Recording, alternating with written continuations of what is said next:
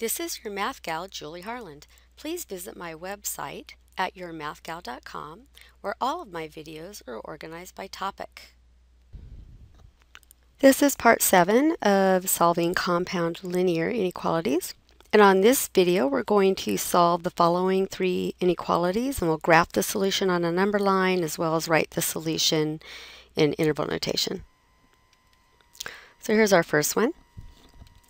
So this is saying negative 2 is less than or equal to x plus 1 and x plus 1 is less than 2. You can break this up into 2 separate inequalities. Negative 2 is less than or equal to x plus 1 and x plus 1 is less than 2. But if there's only a variable in the middle, where this x plus 1, it's actually easier to solve this at once. So we can do 2 separate problems and then figure out the and part, their intersection. So this would say negative 3 is less than or equal to x. And over here, solve this other one.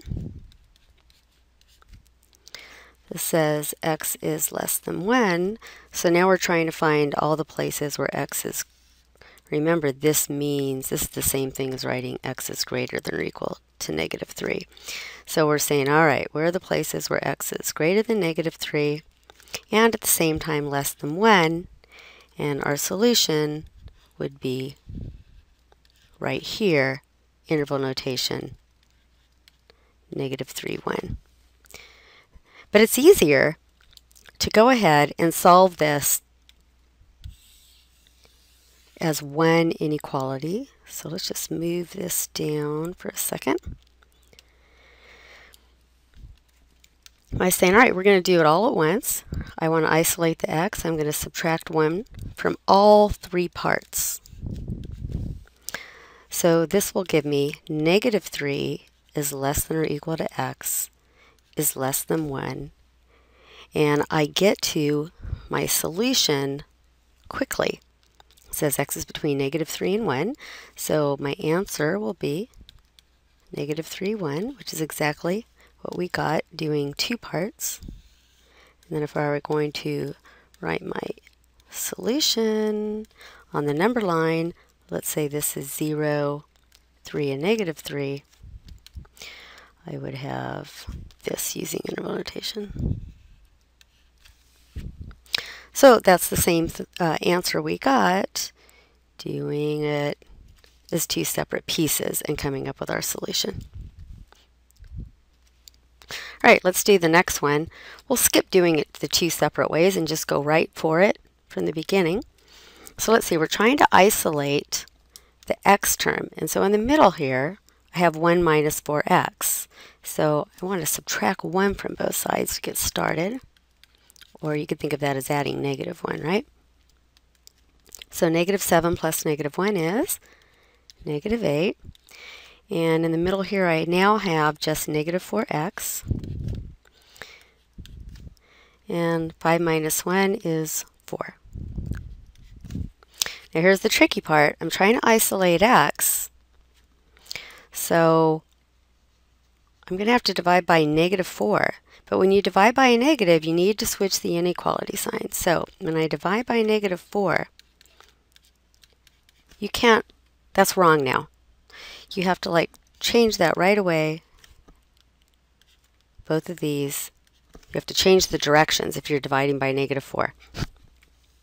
So this will give me negative 8 divided by negative 4 is positive 2, and I've got greater than x, which is greater than negative 1.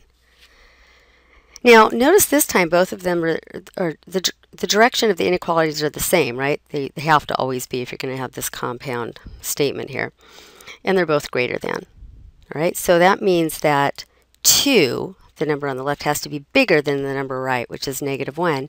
This also could be written as negative 1 is less than or equal to x is less than 2.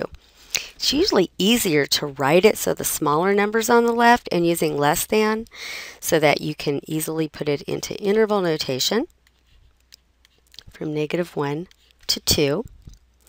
And let's see, kind of running out of space. I'm going to make all this just a little bit smaller so we get my graph on it.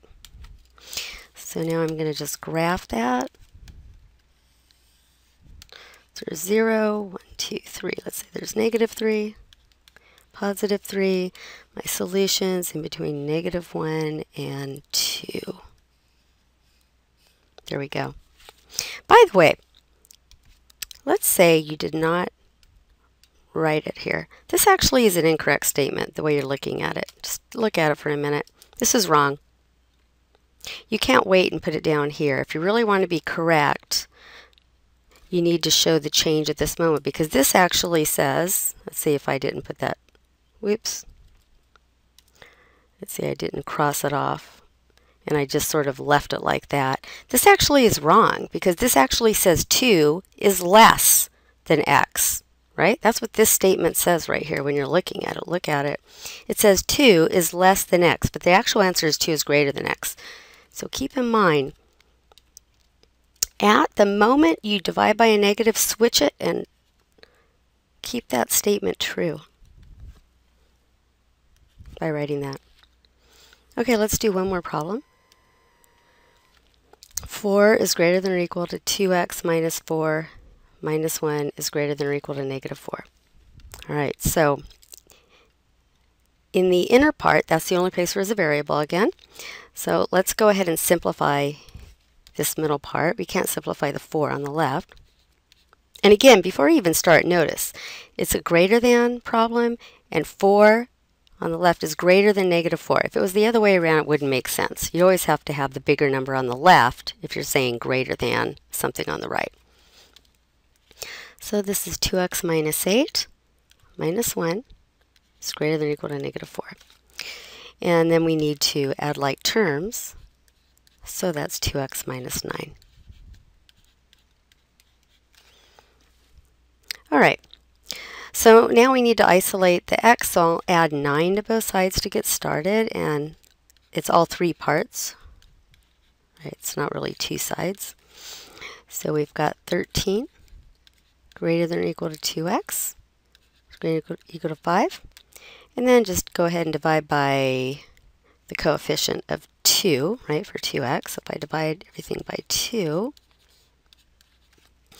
I have 13 halves. I'm going to write that as 6.5. 6.5 is greater than or equal to x is greater than or equal to 5 halves. What's that? 2.5. Now, again, since it's greater than, it's usually easier to rewrite this the other direction.